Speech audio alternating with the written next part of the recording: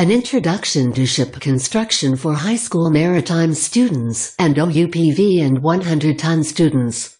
The report was developed by John Beasley at Canada Point Maritime School.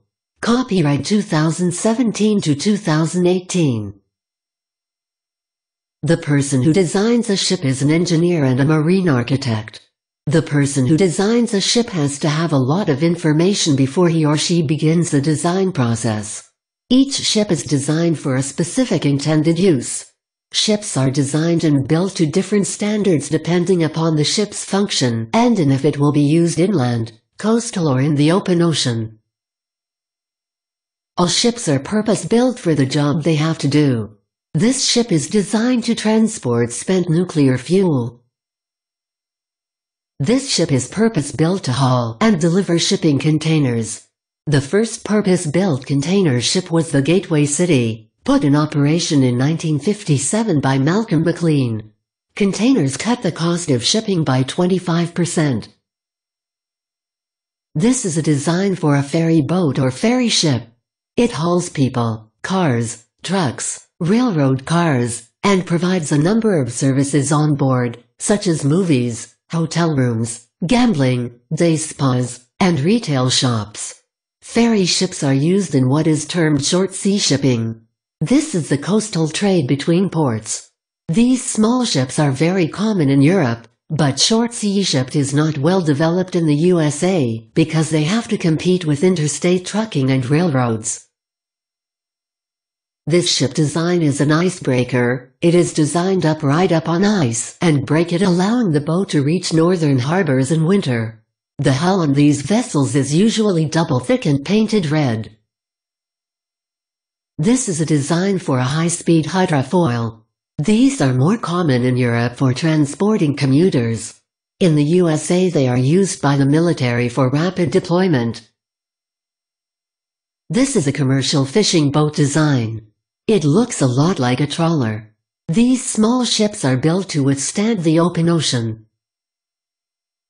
This is a cruise ship, originally based on ocean liner designs, and later modified warm port travel. The cruise ship industry saved the large ship manufacturing industry after the demise of the ocean liner industry in the 1960s. Ocean liners could not compete against jet airliners. Ships construction is like building construction. Some buildings are designed to be big open spaces like theaters and convention centers. Some buildings are designed with a number of small rooms like hotels and office buildings. Ship construction is just as individual as all the buildings you see every day driving to work or school. The marine architect has to choose a variety of construction techniques to solve the problems that his ship will face. There are two major types of framing when designing ships: transverse framing and longitudinal framing. Transverse framing has large open interior spaces. It is ideal for loading vehicles. Ships that haul vehicles are referred to as row-row ships or roll-on roll-off. Transverse framing is also ideal for shipping break bulk items such as sand, concrete, rice, grain, iron ore, scrap steel, aluminum, pea gravel, and sugar. A roll-on roll-off ship is built using transverse framing to create large open spaces. The large arrow on the ship construction diagram shows a ship design with oversized, closely spaced transverse framing. Here is a sectional diagram of a ship being designed with transverse framing. An example of a transverse framing design is the cadet training ship, Empire State. The Empire State is used by SUNY Maritime College. It is sometimes used by Kings Point Maritime College and Mass Maritime. The ship's home port is New York Maritime College, which is located in the Bronx, New York City. The Empire State began its career as a freighter in the United States Line. Longitudinal framing is another design option. Longitudinal framing uses less transverse framing along the sides of the ship, but uses more compartment walls called bulkheads. The bulkheads provide a lot of the strength in holding the ship together. On a longitudinal framed ship, the transverse framing is referred to as stringers. Longitudinal framing is good for carrying liquid cargoes. The walls in a ship are called bulkheads. In a tanker ship, the bulkheads that divide up the ship have holes cut into them. The bulkheads are used as baffles to reduce the liquid's ability to splash around in the ship's hold. Liquid splashing around in a ship is called free surface effect. Free surface effect can be dangerous to ship stability. This subject is covered in Canada Point Maritime School's OUPV ship stability video. Free surface effect can be caused by a liquid or anything that acts like a liquid, such as people on a deck, fish in a hold, cargo that is able to shift in the hold. The fuel used on large ships is called bunkers or bunker fuel, rather than being called diesel fuel. There are grades of bunker fuel. The bunkers used can be heavy fuel oil (HFO) out at sea, and light gas oil required to be burned in port. Some nations require the burning of low-sulfur fuel oil (LSFO) to protect the environment. This is a diagram of baffles in a liquid tanker ship. The objective is to minimize free surface effect and provide structural integrity to the ship. This ship has longitudinal framing and is a bilge keeler. The bilge keel can be used to hold drinking water or ballast water. The bilge keel provides better ship stability and a margin of safety in the event the ship gets a breach at the waterline. To review, walls are called bulkheads on a ship. Free surface effect is when a liquid, or something that moves as a liquid when thrown around in a vessel by waves and sea actions. To avoid free surface effect, a tank must be 97% full or completely empty. Examples of free surface effect: fish in a hold, people on the top deck of a party boat, fuel, water tanks. Free surface effect can cause neutral stability or negative stability. This is the fundamental design stability equation for a ship or boat. The architect uses this basic equation to design a boat that is seaworthy over the range of sea conditions the vessel is expected to encounter. M equals meta center is the point of intersection between a vertical line through the center of buoyancy of a floating body such as a ship, and a vertical line through the new center of buoyancy when the body is tilted, which must be above the center of gravity to ensure stability. G equals center of gravity is the point in a boat where the gravitational forces are pulling downward. B equals center of buoyancy, all forces in the pushing the vessel up. GZ equals riding arm or reserve buoyancy that tries to move the boat upright back to stability. Nearly every nation has a classification society. The classification society will work with the architect to design and build a vessel that is class compliant. The Coast Guard works with the designer on small craft to get them inspected. A classification society will work with larger ships to ensure the design and equipment used on the ship are up to class standards. The Coast Guard and Classification Society tell the ship architect what must be accomplished for the vessel to be class compliant.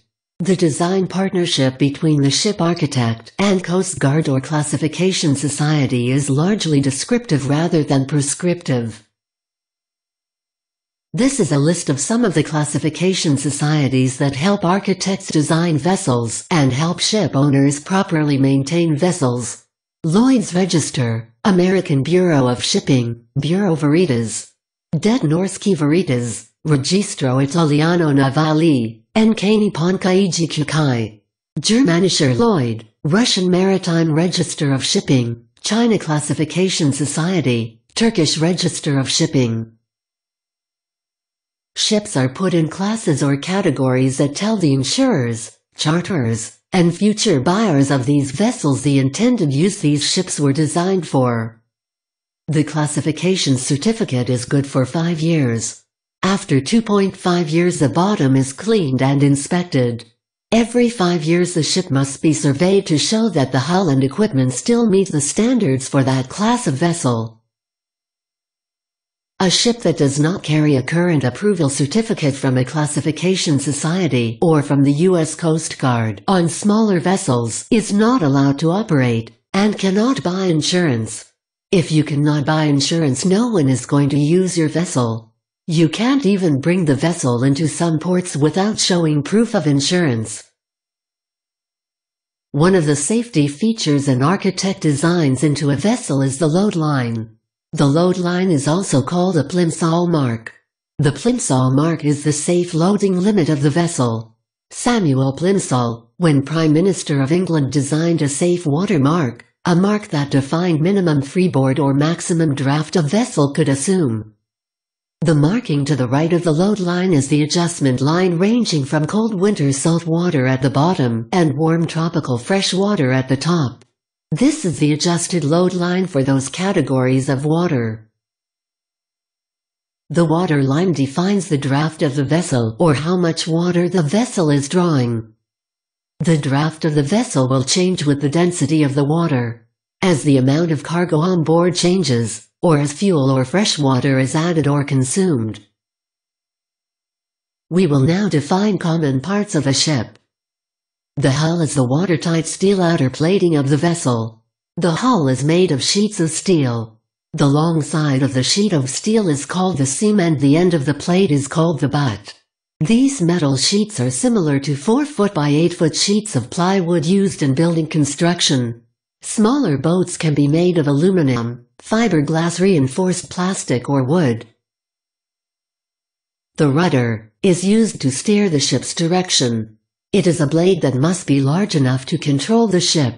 The rudder is under the vessel. The ship must have way on about 3 knots for the rudder to work. A bow thruster or stern thruster works to move the bow of the vessel sideways, that is laterally, at slow speeds of less than 3 to 5 knots. The forecastle is the working area of the bow used in docking and anchoring the vessel. The main deck is the first continuous deck that is open to the weather. The hold is a large empty area in the vessel used to store cargo and ship supplies. The tween decks, the middle decks, between the upper decks and the hull or bilge. The superstructure is the area above the main deck. It houses the bridge and often the officers' sleeping quarters. Backup generators and battery supply to operate the ship's electrical equipment and GMDSS emergency equipment may also be located in the superstructure. The bridge is the command center of the vessel, serving as the helm station and navigation station. It is where the ECDIS electronic charting data information system is located. The starboard side of the vessel is the right side of the vessel. It has a green navigational light. The port side of the vessel is the left side of the vessel. It has a red navigational light. Lights and day shapes are defined in the nautical rules of the road. Primary navigation lights. The masthead has an arch of 225 degrees. The port light has an arch of 112.5 degrees. Starboard light has an arch of 112.5 degrees. The stern light has an arch of 135 degrees. Ship lighting configurations as defined by the nautical rules of the road. These lights must be designed for each type of vessel. These lights must be designed onto each type of ship. The large blue arrows point to features of a ship's hull that must be learned for the OUPV exam. Stringers, camber, tumblehome, seams and butt ends, pillars, turn of the bilge. Copyright 2017 to 2018. John Beasley, Kennedy Point Maritime School.